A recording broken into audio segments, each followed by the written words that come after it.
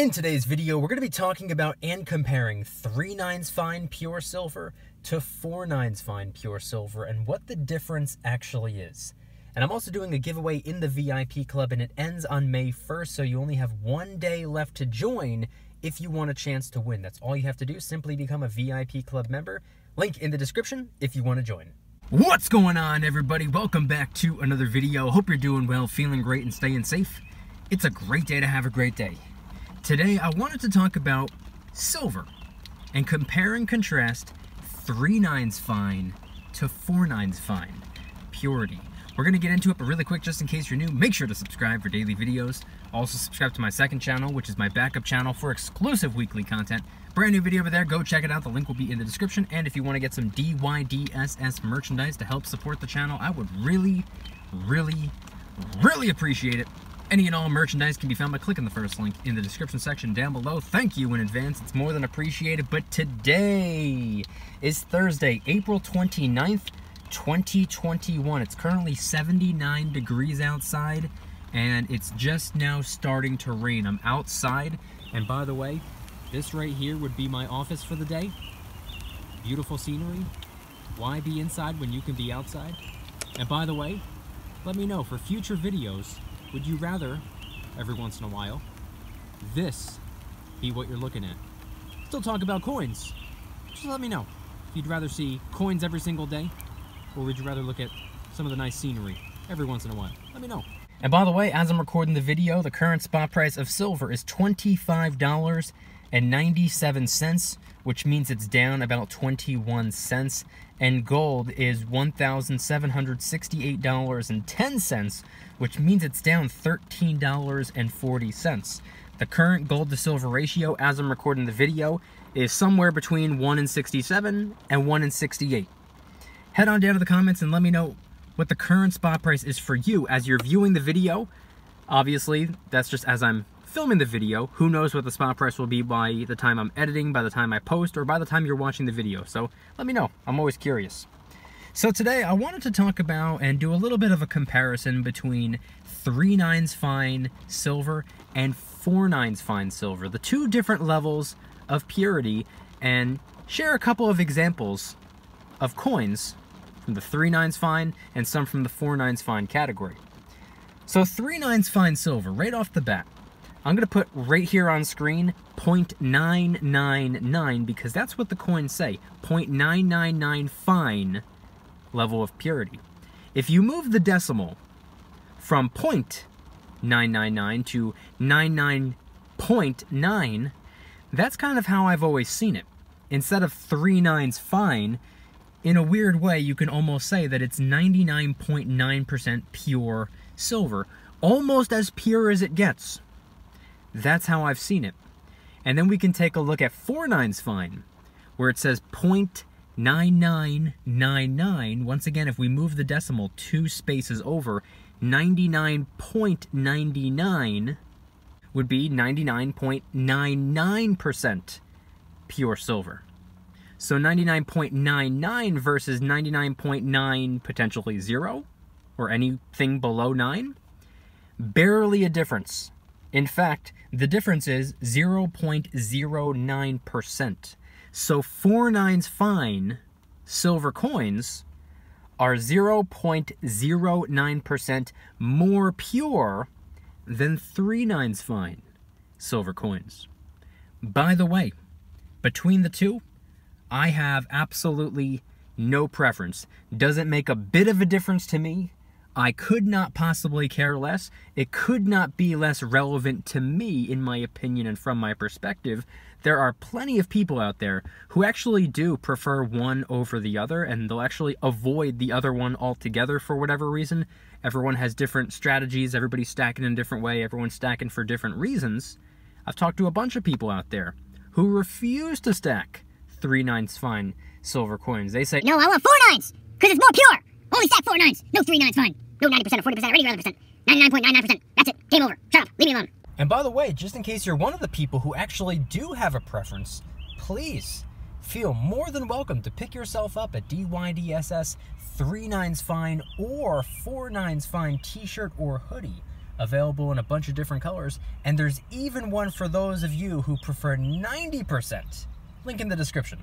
And now for a couple quick examples of 3/9 fine silver coins and also some 4/9 fine silver coins. You may be familiar with some of these coins. They're some of the most recognizable pure silver coins on planet Earth. Starting with the #1 most recognizable, most desired, most sought after, most trusted, most respected 1 troy ounce pure silver coin in the world, the American Silver Eagle, the beautiful Silver Eagle. This would be a 3/9 fine silver coin. Now, what's funny about the Silver Eagle being a pure silver coin, regardless of 3/9 or 4/9, it's 3/9, pure silver. But if we were to take the Gold Eagle, the American Gold Eagle, and if we took a peek at its purity, it's not a 3/9 fine gold coin. It's not even a 4/9 fine gold coin. It's not a pure gold coin. I'm going to put a little picture up on the screen right here, and as you can see, it's not even 92% pure gold. And that's because it has a little bit of silver and a little bit of copper mixed into the gold. It still contains a troy ounce of gold, or whatever denomination it is, half a troy ounce, quarter troy ounce, a tenth of a troy ounce of gold, but the coin itself is not pure gold. And if you were to weigh it, you would find out that it weighs just a little bit more than a troy ounce, a half ounce, a quarter ounce, or a tenth ounce. That's how much gold it has in it, but it weighs a little bit more because of the silver and the copper mixed in, just to make it a little bit more dense, a little bit more durable, a little bit harder of a metal, because gold is a relatively soft metal and it can scratch up pretty easily. But moving away from gold, because that's not what this video is about, I just wanted to point that out while we were talking about the Silver Eagle, talk about the Gold Eagle. Another 3/9 fine silver coin would be the Philharmonic, the beautiful Austrian Philharmonic. This right here is a 3/9 fine pure silver coin. Similar to the Silver Eagle, one of the most recognizable 1 troy ounce pure silver coins that exists. The beautiful Austrian Philharmonic. Now, what's funny about this coin right here is, when I first got started stacking and I first discovered the Philharmonic, I don't know what it was, but I just wasn't a fan of the way that it looked. And I actually stayed away from the Philharmonic. And then come, I think, Black Friday or Cyber Monday of 2018, after I had been stacking for almost a year, I found a really rock-solid deal on silver Philharmonic, so I ended up getting a whole package of them.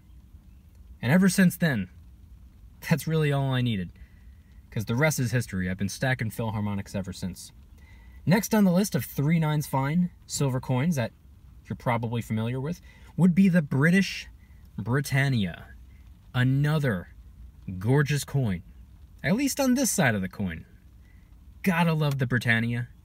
Everyone loves the Britannia. I don't know if I've ever met someone who wasn't a fan of how this coin looks. Now, what's interesting about the Britannia, similar to the Silver Eagle, one of the most trusted and respected pure silver 1 troy ounce coins in existence, everyone has always gravitated towards the Britannia.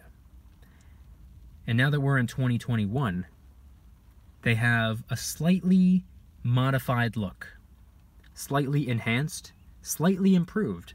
In fact, it looks pretty much exactly the same, but it has this nice wavy background, and in the bottom left, it has a new security feature. So depending on how you look at the coin, it could be the Trident logo, or it could be a padlock.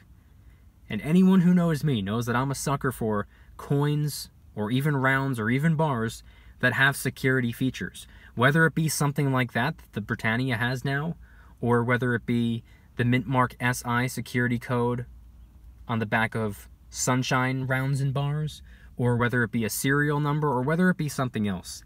Anything with a security feature, or anti-counterfeit technology, or proof of authenticity, that's a coin, that's a round, that's a bar for me.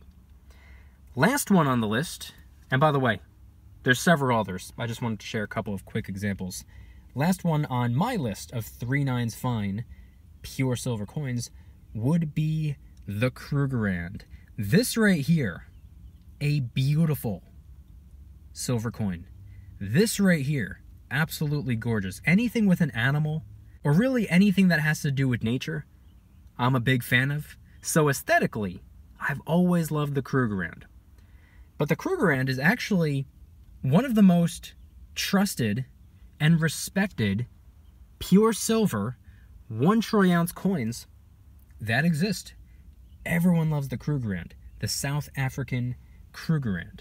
Now what's funny about the Krugerrand is you can say the same thing about the Krugerrand as we just said about the Silver Eagle. Because if we were to take a look at the gold version of the Eagle and the gold version of the Krugerrand, come to find out, it's not pure gold. It has other metals such as silver and copper mixed into it to make it a little bit more dense, to make it a harder metal so it doesn't get scratched up, so it doesn't get worn down over time, which I totally understand, but part of me wishes they would just stop doing that.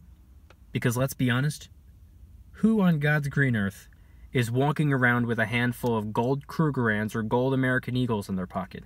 I would say probably absolutely 0 people. It's all locked up in the safe or hidden in the house somewhere. These are not in circulation, so we don't really have to worry about them getting worn down over time anymore. A lot of them are kept in airtight capsules or kept protected some way, somehow. So there's really no need to put other miscellaneous metals in our gold coins anymore. However, if you would look at it from a different point of view, by simply picking up these gold coins, in a weird way, you can kind of argue that you're also getting some free silver and copper with the gold that you're converting your dollars into. So, take it or leave it.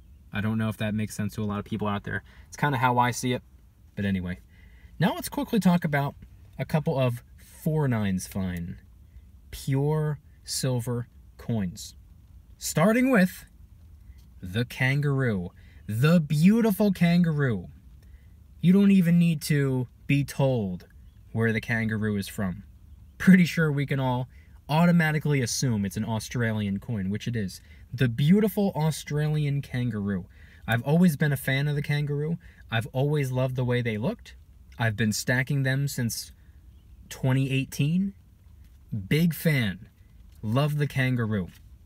And what's funny about Australian coins is they have equally as popular silver coins, 4/9 fine, pure silver coins, such as the kookaburra, such as the koala, as a couple of quick examples. Now what's interesting about those are they're a little bit more collectible. Every year they change a design, but one thing stays the same. They're 4/9 fine, pure silver.